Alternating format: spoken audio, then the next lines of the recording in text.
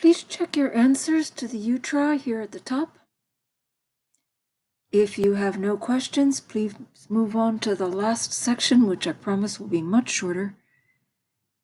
If you do have questions, please stick around and we'll go over the problems.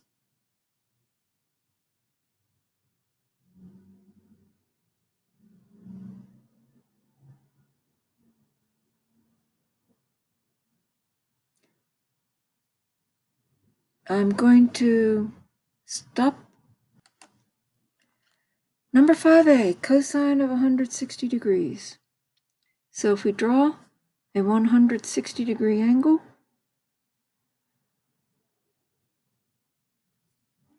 and the reference angle is going to be between the x-axis and that terminal ray. If this is 160 degrees, then the reference angle has got to be 20 degrees. So the cosine for 160 is going to equal the same thing as the cosine of 120. We just have to decide, it's the cosine of plain old 20. We just have to decide, is that going to be a positive answer or a negative answer? Cosines are the x's. We are to the left of center, so that's going to make our cosine be negative over in the second quadrant here. For number 2, for the second part of number 5b, cosine of 182. 180, and just past that, 182.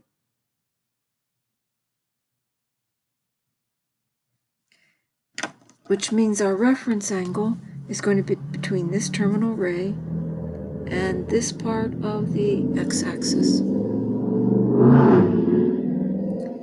So our reference angle is 2 degrees. So the cosine of 2 degrees is going to have to be the same as the cosine of 182. So our cosine of 182 degrees is going to equal the cosine of 2 degrees. We just have to decide will it be positive or negative. Cosines are like the x's. They move left and right.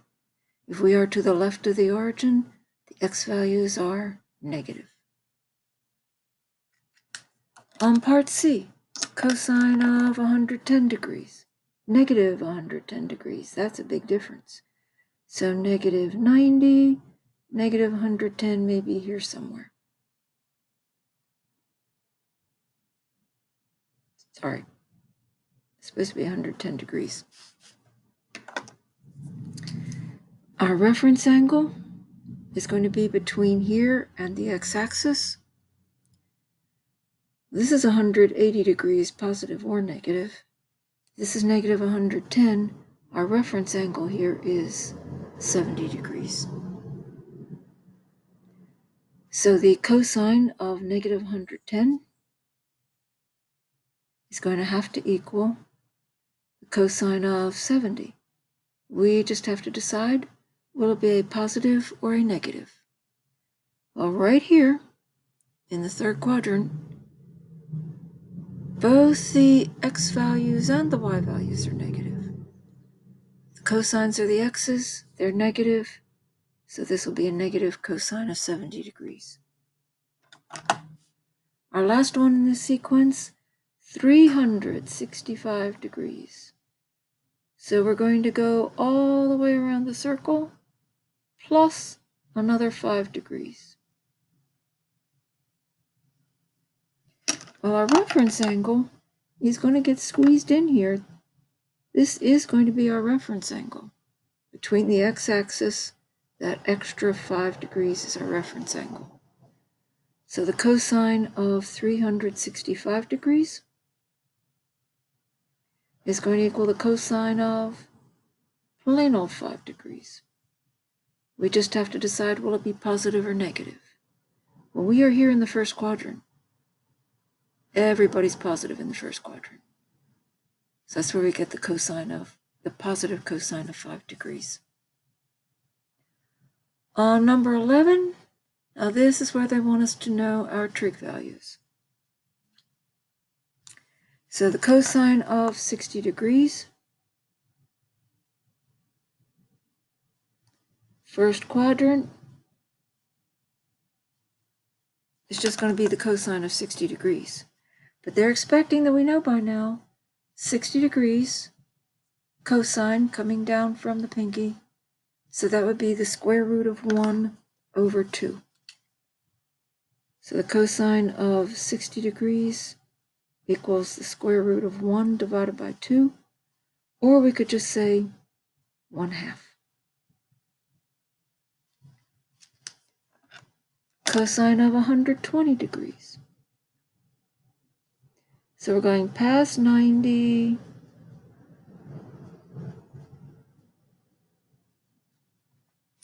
and we need to make a reference angle between this terminal ray and the x-axis. It needs to be an acute angle. We can't use this one because that's not an acute angle.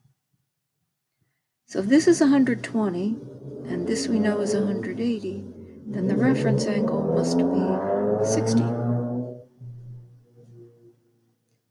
So the cosine value for 60 is going to have to work for 120. So the cosine of 120 degrees is going to be the same as the cosine of 60.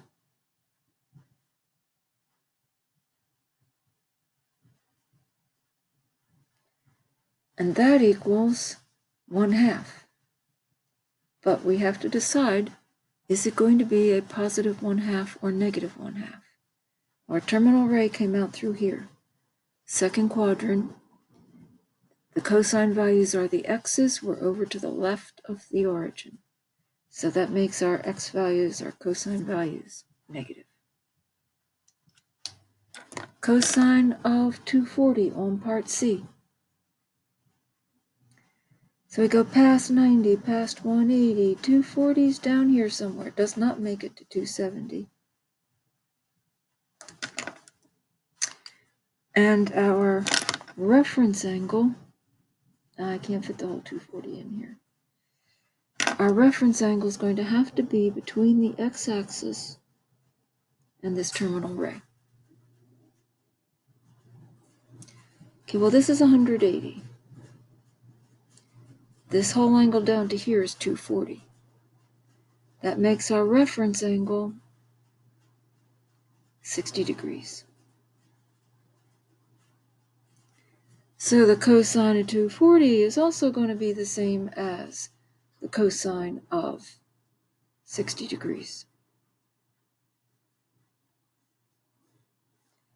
But we're going to have to decide, is it a positive or a negative? Coming out in the third quadrant here, the x's are negative.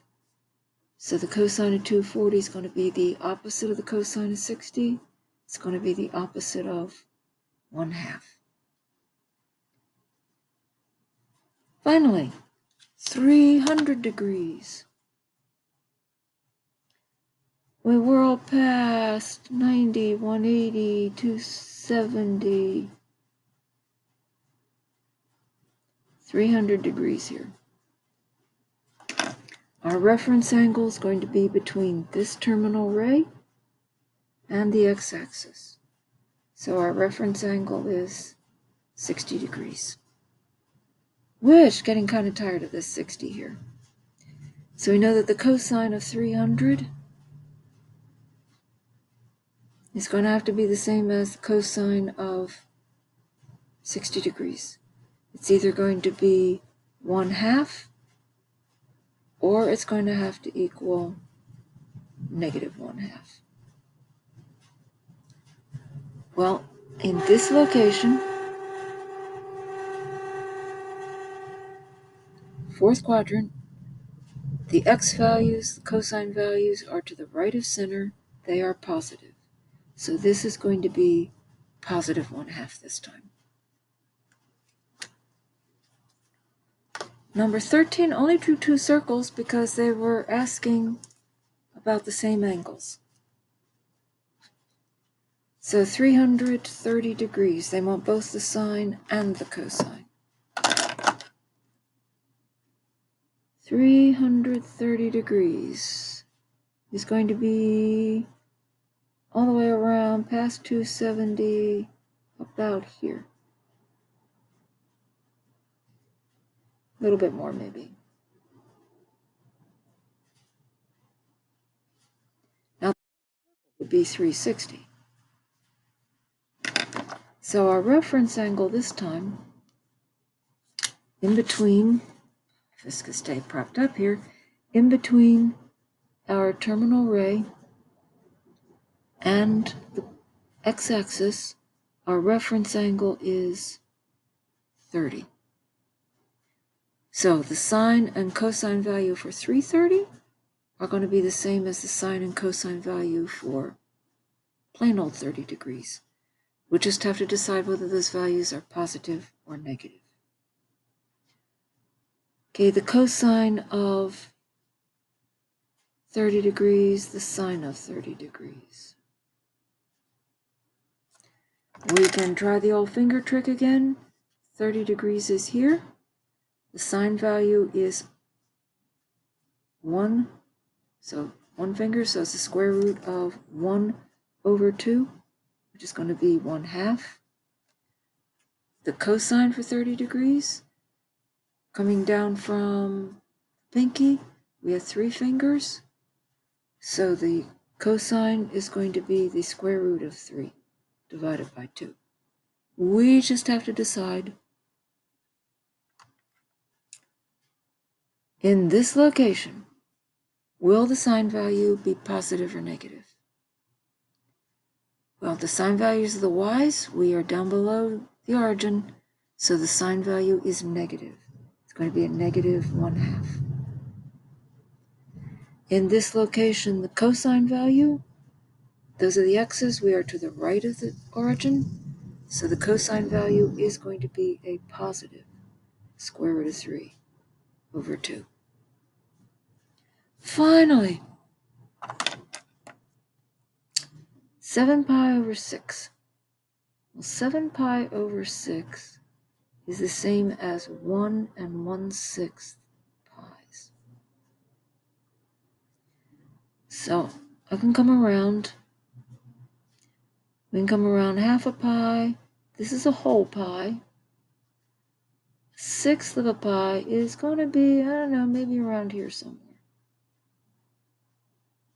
7 pi over 6.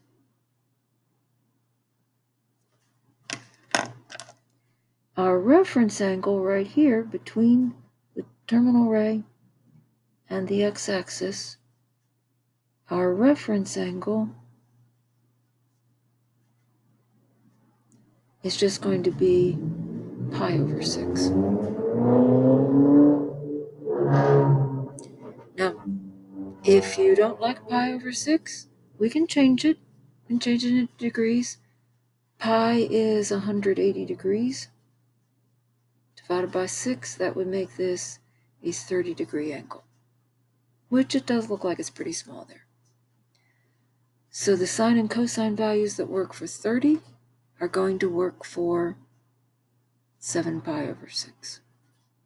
And we already know the sine and cosine values for 30. We've got them right here. In this location, in the third quadrant, sine value is negative. We're down below center. Cosine value is also negative because we're to the left of the origin. So the sine is going to be negative. What the sine value of 30 degrees is, the cosine is going to be the negative of the cosine of 30 degrees. And that's where we get our answers. If you have more questions, please contact your teacher. And also, please move on to the next slide.